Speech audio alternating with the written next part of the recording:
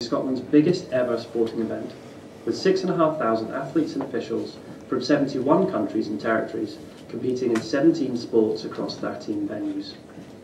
In order to deliver a safe and secure Games with a lasting legacy for the whole of Scotland, the Scottish Government is working alongside Glasgow City Council, the Organising Committee and Commonwealth Games Scotland.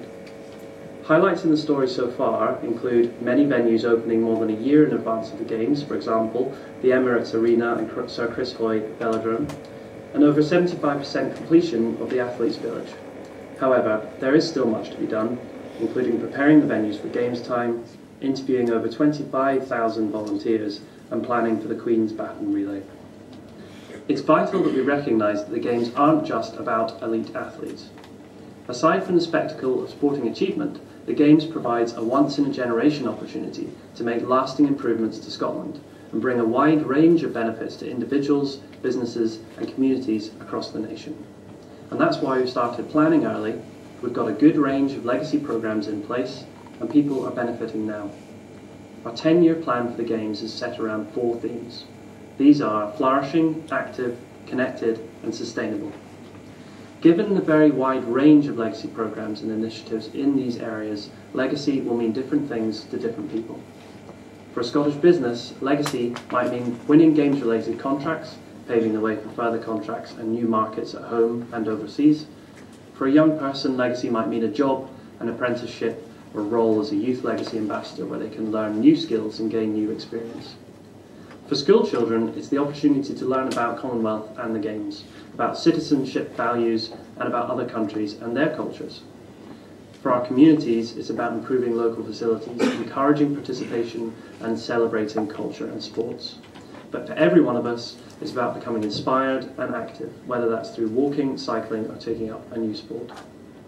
I think the Digital Innovation Challenge is well aligned to Scotland's legacy plan.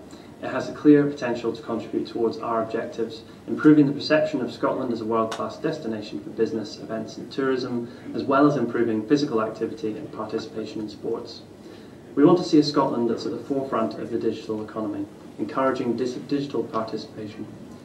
Organisations involved in Glasgow 2014 can use the event as a springboard to help develop their businesses for the long term, capitalising on the growth predicted to result from hosting both the Games, the Ryder Cup and other major tourist and sporting events.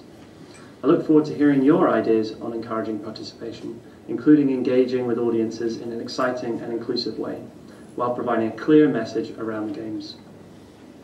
In terms of key things to think about, it's important to understand what's going on already, whether that's our commitment to provide 150 community sports hubs across Scotland, the Glasgow 2014 cultural programme or the official education programme for the Games, Game on Scotland. Full details of all these programmes can be found on our website at legacy2014.co.uk. Entrepreneurs should be mindful of network capacity when developing an app. Good user experience is paramount. Work is ongoing with Glasgow City Council and the Organising Committee to understand the full offerings in terms of capacity of network. Geographical reach is also crucial. The majority of venues are in the Greater Glasgow area. However, we've also got diving in Edinburgh and shooting near Carnoustie. In short, the Games aren't just about Glasgow, they're for the whole of Scotland. A great app should also be scalable, perhaps something that small community groups can use, being able to submit and promote local activities to their local communities. Evaluation is a key part of any legacy activity, so the app should be geared towards providing important feedback on user experience and activity in the context of the Games. For example, you might look to answer questions like what sorts of users went on to sign up to a local group as a result of watching a sporting activity. Intellectual property rights require careful consideration, and so any entrepreneur should be ready to highlight risk. Spot a gap, improve, but don't duplicate. For example, Glasgow City Council's Glasgow Scotland Style app, Traffic Scotland, event-based Journey Planner, and Visit Scotland all offer their own bespoke apps. And lastly, log on to Legacy 2014 Brand Centre by heading to legacy2014.co.uk/users/register to get all sorts of information on the latest logos, footage and guidance on branding. Glasgow 2014 is the biggest sporting and cultural event in Scotland's history, and with that brings a whole host of opportunities for individuals and businesses. We're really keen to look at innovative ideas that will help us to address some of the unique challenges brought about by the Games. The IC Tomorrow competition is a way for us to start having that conversation with the tech community to hopefully try and generate some ideas for the Games or for future events of this scale.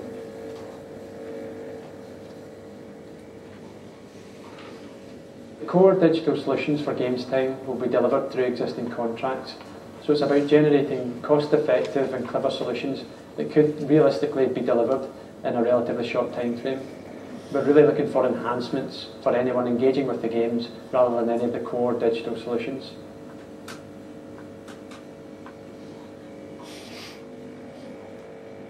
The digital media team at the organising committee manages a number of content channels and databases. Much of this we won't be able to share for the purpose of the competition, but solutions that present this data in a unique or engaging way should certainly be considered. There's also lots of publicly available data too, from tagged tweets and images to interactive data-driven maps, for example.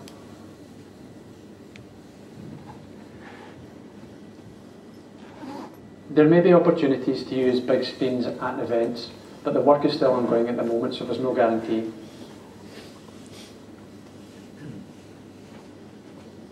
Solutions don't have to be about big screens.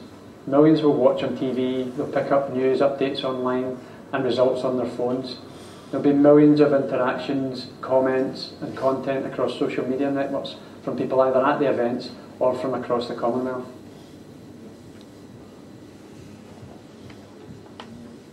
We'll provide a results service at Games Time that will work across all connected devices, and that's likely to include an app development.